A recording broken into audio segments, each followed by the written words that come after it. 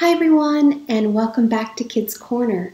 It is the fourth Sunday of Lent in our church year, and we have spent the last few weeks remembering stories in the Bible that talk about our relationship with God. There was once a man who said and did amazing things. He told incredible stories, and he healed and he taught. This man was Jesus, and the second part of our Bible is all about him.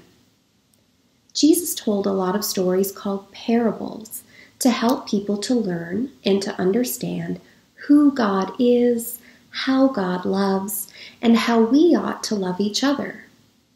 There's one parable of Jesus called the parable of the Good Shepherd that Jesus told to show how much God loves us. This is the story. If someone owns 100 sheep and one of them wanders away, of course they will leave the 99 in the field and go and look for the one that wandered off. And when the person finds their missing sheep, they will be so happy about finding it. In the same way, this is how God loves God's children. In the Bible, there's also a very well-known poem called Psalm 23.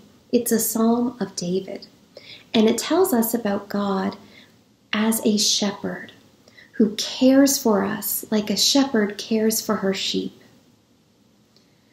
To help us to remember that God loves us in this same way and that God is like a good shepherd, our craft today will be to make a sheep, just like this one. In your Lent in a Bag craft package, you will find the bag with Lent 4 written on it.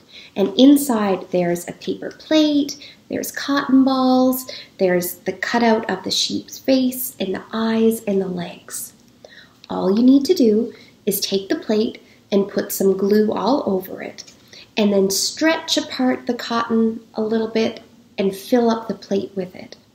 Then you glue or tape the legs onto the bottom of the plate, you glue the sheep's face onto the cotton balls, and then put on the eyes. And that's it. You have a sheep to remind you that God is like a good shepherd, loving you like a shepherd loves and cares for their sheep. Thank you so much for joining me again today. Remember to take a picture of your sheep and send it to me so I can share it with our whole church family on Facebook. I can't wait to see you again next week. Take care and bye for now.